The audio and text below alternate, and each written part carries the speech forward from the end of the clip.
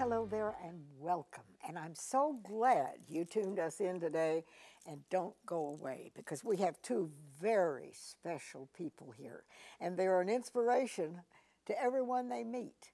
And I am so thrilled and honored and happy to have both of you here today.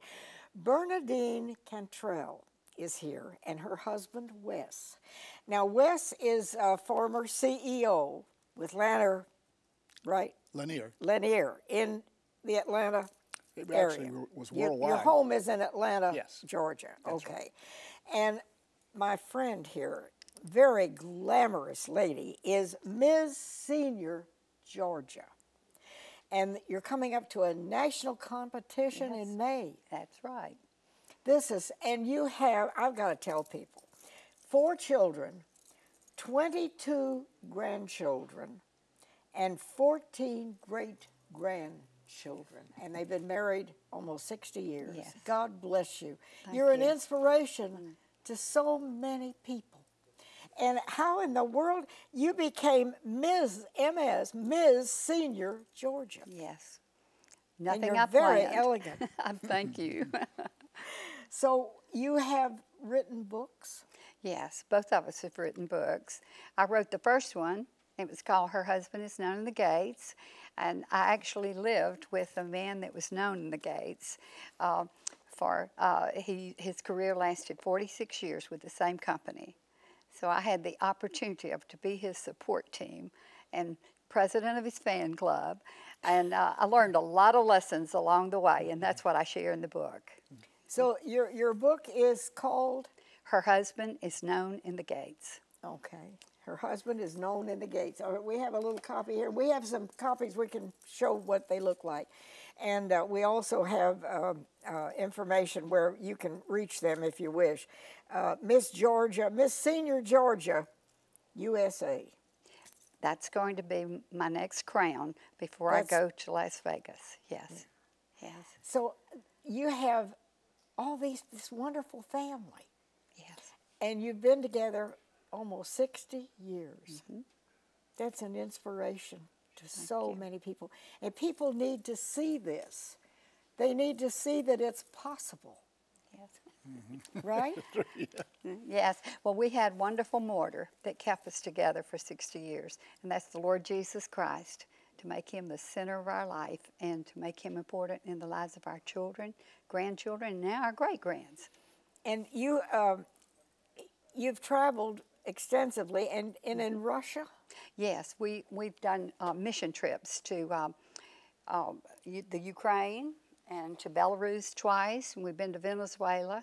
We've done different mission trips. We were very involved with Belarusian ministries, which goes to All right, now Belarus. what does this involve?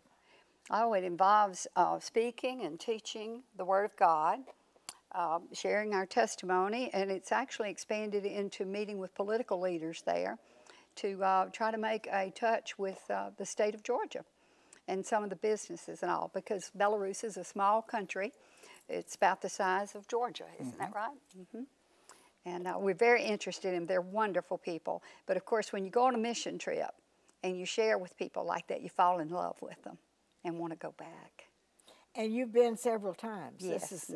This is your outreach. Yes, one of our outreach. Yes. As a married couple who had a successful life together and a wonderful family, you're the perfect example to share with other people. Well, thank you. You know, that's what they get excited about when you tell them about your family. That really impresses those Belarusian families, and it gives you the credentials then to speak to them. Yes. So how did you happen to go, how did this all happen? I mean, I know you're into, you are, of course, a businessman, a CEO, and for a number of years, and now you're retired. Is that right? That's right. And how did you get involved in all this, all this glamour? Look at this. How can I tell that, honey? How did we get involved? Well, you went to a shoe store. That's true. With the pageant, yes, a lady walked up to me in the, you know how we girls are. We go to the bathroom together, and when we're shopping for clothes, we discuss colors and things with people we don't even know. And so I was talking with this sweet lady about the clothes and all, and we kept bumping into each other in this clothing store. And then we got separated, and all of a sudden I saw her walking toward me. I mean, she was making a beeline for me. And she walked up to me and she said, "Would you like to be in the pageant?" And somehow or other, my mind did a little twist, and I thought she said, "passion play." And I said, "Oh, I'd love to," because I love drama. And so we began to talk, and in a minute I said, "I think we're talking about, are you talking about a beauty pageant?" And that she said yes, and that's how it all started. So now you are Ms. Senior Georgia. Yes, ma'am. And then you have a competition. It's like the Miss America pageant, isn't it? Be very similar. We were judged on the same basis, except no swimsuits. You don't have to wear the, oh, good. Oh, yeah, we don't have to do that. And then we'll go to Las Vegas, and each state will be represented there. And this is a brand new pageant, actually, that they are establishing. And so I have the privilege of being in that pageant for the very first time and represent Georgia. And I'm very excited about that, and I'd like to tell you a little bit about my crown, what it means. Please tell us. I've made a lot of appearances. I'll speak anywhere, anytime, as long as it's safe and no one makes me say something I don't want to. But I want to publicize the goals of the pageant, and it's to promote senior living and encourage senior adults to participate in life as long as they're drawing a breath. And particularly, it weighs heavy on me, the separation of generations now. Back when I was younger, they called it a generation gap. Well, it's a chasm, not just a small gap. Bless your heart. And Yes, you said it all right there. And I just want to pull those together because, frankly, I know more than I was speaking all over the country when I was in my 50s. And now that I'm older, Yes. I don't have those same opportunities. But I have 29 more years of experiencing a walk with the Lord, learning more about the Word of God, being more educated worldwide with my husband in business, and so I have more that I could share. And yet the younger generation seems to close the door. And so I'm saying, let's knock on that door and knock hard so they can't ignore us. Because, you know, if you live long enough, you're going to be old. And you have all this experience. Yes, to share. That you can share with them. Mm-hmm. And did you, when you went to Russia, and you went to, how did this all unfold? Were they eager to hear your story? They are eager to hear. Yeah. I walked out in my crown and my sash in Belarus. They've probably never seen anything like this in Russia. Colleges and schools invited us in. And as soon as I said something about my crown, they'd go, "Ah!" And then I'd say, "I'm 79 years old." And they go, "Ah!" And then I say, "I have 4 children and 22 grandchildren." They go, "Ah!" And then you've got them.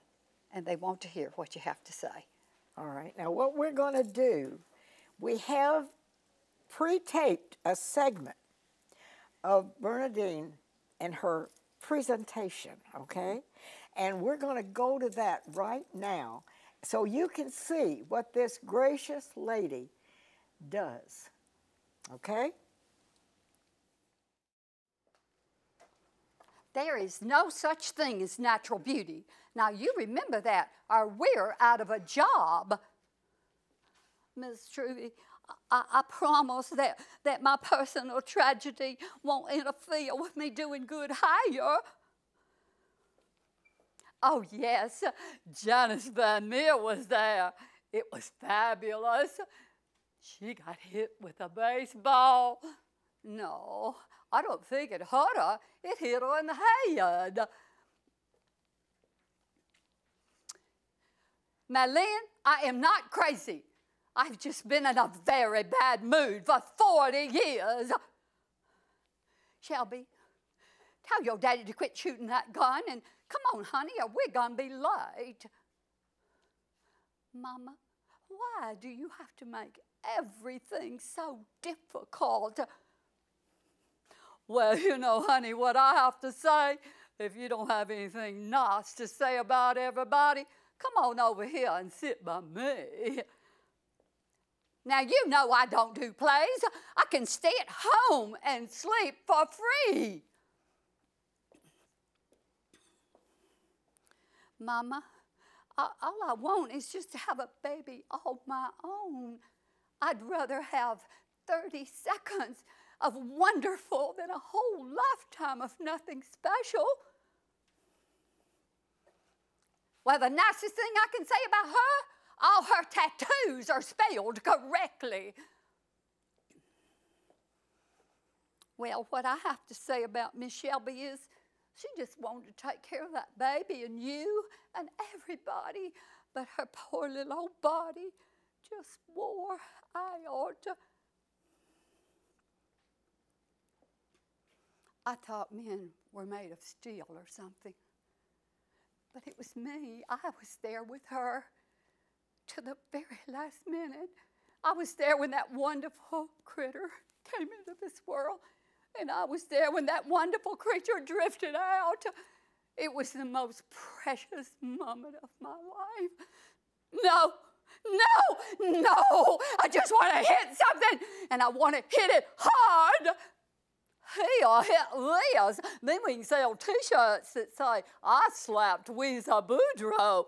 Clarice, are you crazy? Now, Weezer, you know I love you better than I love my luggage. I think I need to have an emotional outburst more often. Shelby wouldn't want us all wallowing in this. She'd say, get on with life, Mother. That's what my head says. But would someone please come tell my heart